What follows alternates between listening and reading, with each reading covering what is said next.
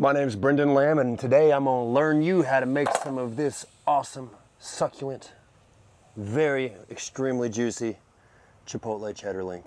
So what I'm gonna do is get all the seasoning that we got here. So we're gonna pour some beer in here and dissolve as much of this as we can so we can get an even coating across all the meat that we're about to grind up. You can really use whatever beer you want. I'm a big fan of light beers in here, kind of porters and stuff. Make sure we mix it all up. Our milk powder needs to go inside here. Got about a cup for every 10 pounds. All right, let's break down this pork.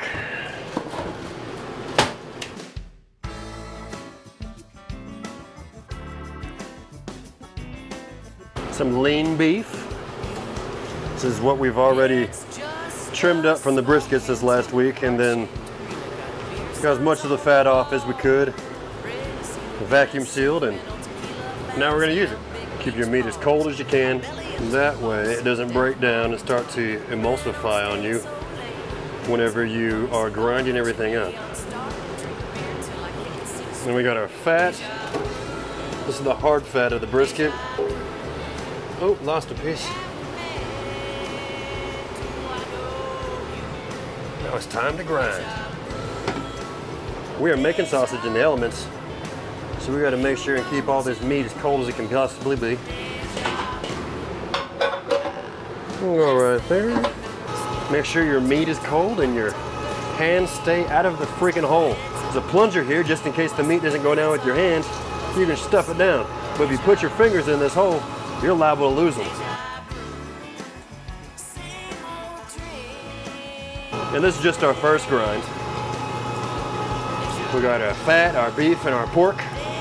Make sure we're using the hard fat from underneath the brisket, that hard fat that you get on the heel. And the reason we do that is because it's harder for it to render down, so it's a little bit more forgiving on the cook.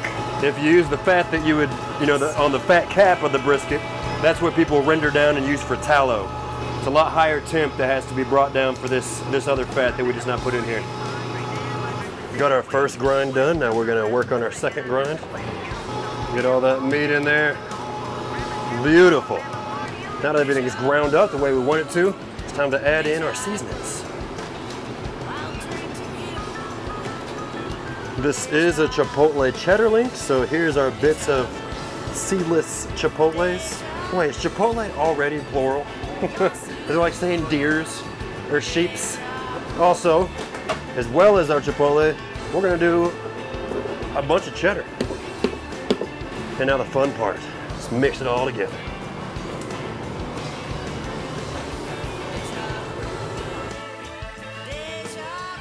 You're gonna mix until your hands hurt. You're gonna mix until your arms and your back hurt. That's when you know you're done. The meat and everything should be cold enough to make it to where it's hard for you to keep your hands in here for very long.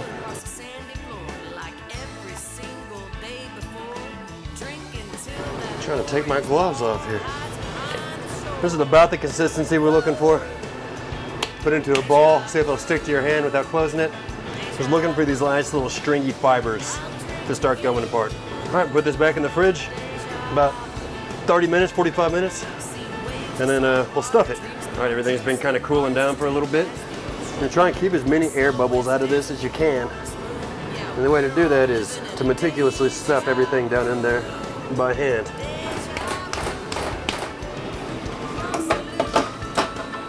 Get a little bit of water inside the casing as well. Your casing should have been soaking at least overnight. Make sure you rinse off all the casings as much as you can. They all come pre-packed with a bunch of salt.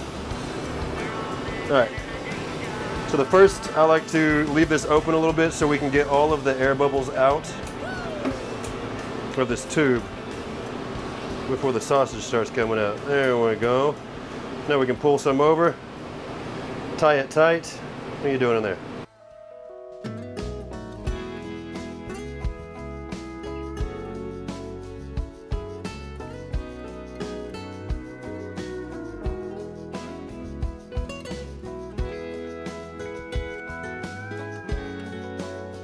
It's nice and smooth. You want to make sure that you're kind of holding your hand at an even pressure on this tube as you're guiding the casings out. And we'll do this a bunch more times. Just go and get over here at the end. Make the right size, pinch it off. I always go down and I double up on the size. So there you go. We're gonna pinch it, give it a turn. Go until it's nice and tight. Not too tight, you don't want it to bust. So you can see there's gonna be some air bubbles in there. We're gonna pop those as we go. Now we're gonna go opposite side. But you gotta bind them up on it themselves.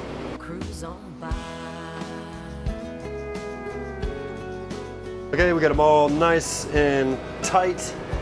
This one busted. Oops. It's okay though, it happens. So we're just gonna go through down the line and find our spots that have air bubbles and give them one little pop. And it'll nice and sink in there. Dangle our toes and wait for the tide. Count the stars in each. You don't want to use a knife on this, you would use something extremely small. There's normally a toothpick, a safety pin, there's actually tools you can buy to do this with, but we don't have any of those right now, so we're using our giant skewers. If you use a knife, that will make too big of a hole and you'll lose too much moisture whenever you're actually smoking the link.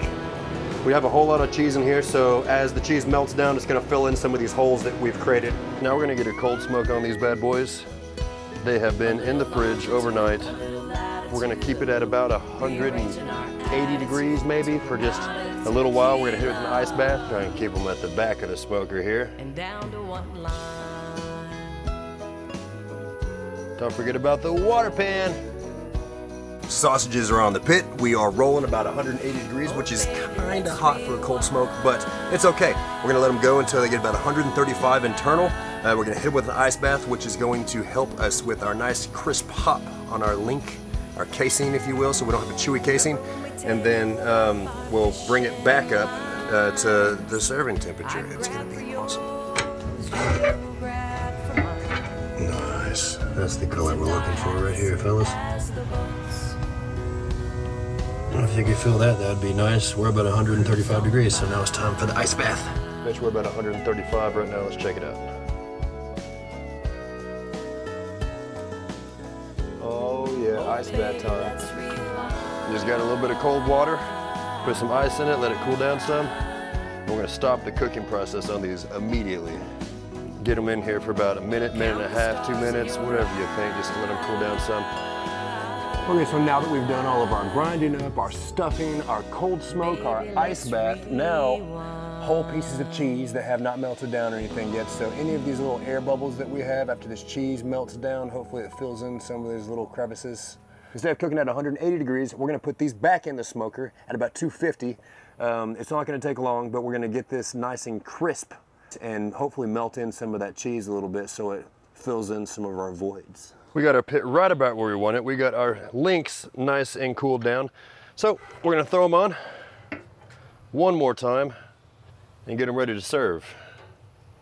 Maybe 30, 45 minutes, tops. All right, we've been cooking pretty hot for a minute.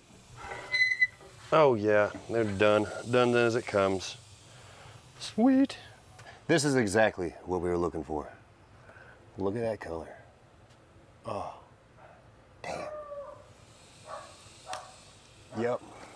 All right, let's give her a little cut up and see what we got here. Y'all can come get these over at Vaqueros Barbecue in Grapevine, Texas.